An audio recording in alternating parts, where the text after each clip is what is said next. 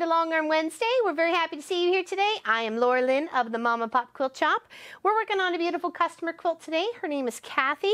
She has added some lovely borders to a rail fence done in batiks. You can see that right here. Actually, let me show you so you can really see the detail of the borders. Okay, so some really nice big borders here, so it gives me a lot to play with. And this is one of my customers that says, Laura Lynn, I love whatever you're doing, just make her pretty and do whatever you want. So I could have easily just put an edge to edge all over this.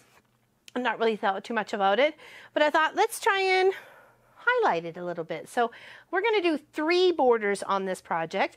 I've already done the first one with a bit of a feather and a swirl border stitch out. It's quite lovely, and it makes its way around the corners. The next 2 I'm actually sectioning out in the areas they need to be to. They don't have any corner stitch outs. One of it is actually a edge to edge stitch out, but I've got this lovely space here to deal with.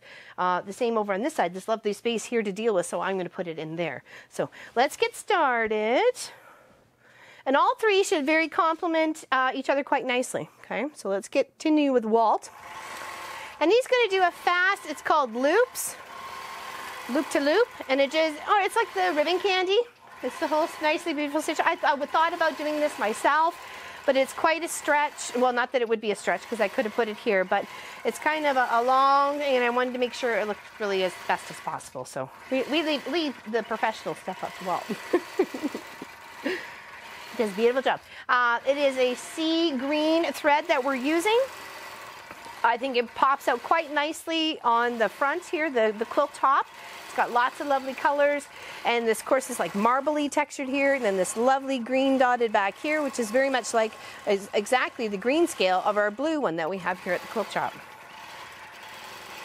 And then a lovely wide back with blue and marble, and I just thought the thread color would look really nice. It's kind of more of a tealy aqua sort of on the back. I guess those are pretty much 2 totally different colors, but you know, along the bluey kind of scale. And this shouldn't take too long to stitch out there, and then we're going to put a dragonfly and bumblebee in this section, and then I have chosen to include, I'm not sure if you can see that whenever you get here, or maybe when when it comes to down here, I'll show you the section here. I'm including this whole middle section as part of my edge to edge stitch out, what's going to go in the center here. So, and that is butterflies with a leaf and swirl. So it kind of ties it all together. Especially with the dragonflies and the bees around the outside, butterflies and leaves in the center, and then a lovely swirl and feather on the outside edge with the ribbon candy, just kind of looping everything together. It's lovely 2-inch strips here, or 2.5-inch strips sewn together to help form out the board. It's gorgeous. It's gorgeous. You don't always have to make really big projects with just the main build of the quilts on the center of it. You can add border and border and border and make it a nice little lovely project. So it actually would sit right in the center of the bed, and the borders just kind of fall over on the sides. You know, if you're limited on time, there's certainly one way to do it.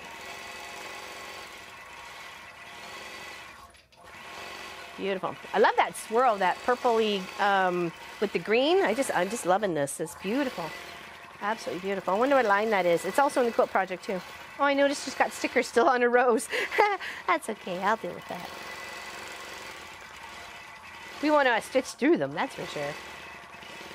I did that once on a charity quilt. I didn't know I didn't see it. And then only as I was folding it or something like, because it was on a white spot, and I used white thread to stitch through it. And only as I was folding, I felt this like, what is that? So I picked it. It was a sticker, but you know, it just got perforated, and I peeled it all off. So it wasn't a big deal, but totally missed it on one of those charity quilts. All right, it's almost done. It's going to go all the way to the end. So I did follow the length of the strips. I didn't cut it off here where the other strip section meets up to it. I could have, and then just continued the ribbon this way, but I decided to go all the way to the end, and then I'll do it on this way when I turn the quilt.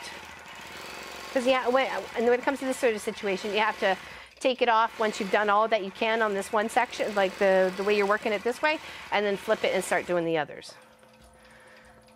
Okay. Beautiful. Love that green. Isn't that gorgeous? And then you can see right here is the feather and swirl stitch out that we're using here, and how beautiful it shows up with that colored thread. And look how pretty that lays right on that creamy colored, the 80-20 cotton batting. All right, so we're going to scoot our way over here. And you can see here, there's a sticker. Let's get rid of those so don't forget. Okay. And like I said, I'm including this whole part from here all the way over, even onto this part too, as part of the center stitch out. When it goes to stitch out the butterflies and the leaves, I think it's going to look quite lovely with this thread color coming into the white, forming the leaves, forming parts of the butterflies and some of the swirls. So I think it's just going to put it all together and it's going to look absolutely gorgeous. All right, so let's go down here. So it's going to start in this section here. You can see where the seam is. So I could have extended my pattern to here, but I just kind of decided to follow the seams that she had already going. So when I go to twist the quilt and put it the other way, I'll make sure it stitches this way. Okay. So let's continue. Okay.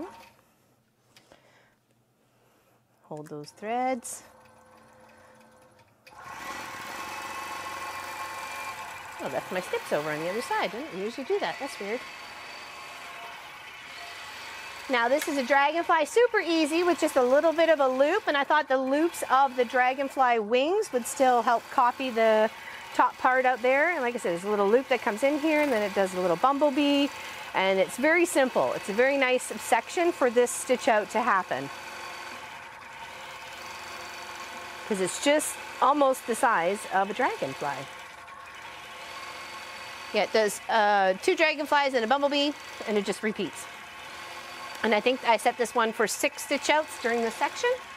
So it's not a very big stitch out. It's good for borders. It's also good for the center of quilts. It's a nice loose stitch out one. It's very basic, just does the simple shape of the dragonfly and then the simple shape of the bumblebee. Or butterfly. I guess you could take it as a butterfly. I was looking at it, to me it looked like a bumblebee. And just enough pop. Like I picked one of the colors from in here that I thought would look really nice on the overall quilt, considering this is like the big thick border that's surrounding the center part, right? Like I said, and then I got a butterfly. We've seen that stitch out here done before, but maybe I'll still get a little bit of footage of it so you can see it. So stay tuned to the end so you can see all the stitch outs that we got going on. And it's just going to look so beautiful. So beautiful.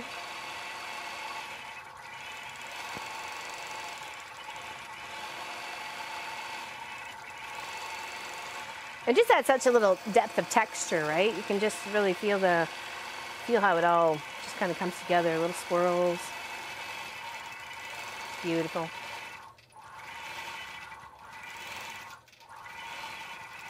And then a bumblebee. That's going to go on to the third one. 4, 5, 6. Yeah, there's.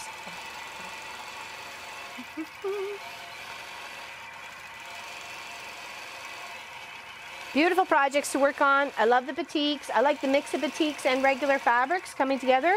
I think it does a lot for a quilt. Not everything has to be batik, and not everything has to be just 100% quilting cottons either. So the fact that we can mix the two and how different they are, I think really plays with each other. Yeah, it must have been like maybe a couple jelly rolls or something like that, but it's certainly cute. Love the colors. Let me get all that sticker off.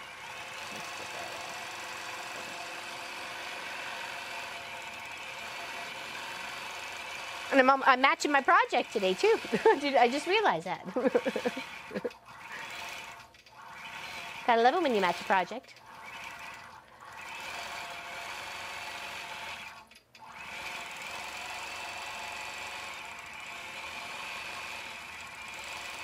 Beautiful. Yes, hopefully this inspires you. It's a beautiful rail fence right in the center of this project, bordered up a few times, and then given a nice big thick border all the way around using fabrics that was probably like I said, in a jelly roll. Or a couple jelly rolls, I would think, to make this all go around, and how all the little borders around the edges are different colors. It just brings it all together. It's a beautiful, beautiful project. If you want to start something but don't want to make a big one, do a nice center part that you're comfortable with, that maybe like a lap size, and then just slap some borders on it. I can only suggest is that you do a measure on both sides as you're going. Always measure, and get it, cut your fabric right on and pin it and sew it too. Don't just sew your fabric on. It's never going to get you some straight edges. You're going to get some waves, and unless you're making an ocean quilt. Let's try and do it nice and square. All right, stay tuned for some more footage of the butterfly leaf and swirl stitch out in the center just shortly after this. And you all have an amazing day. Thank you very much. And the biggest hugs to you, and we'll see you real soon. Okay? Take care, everybody.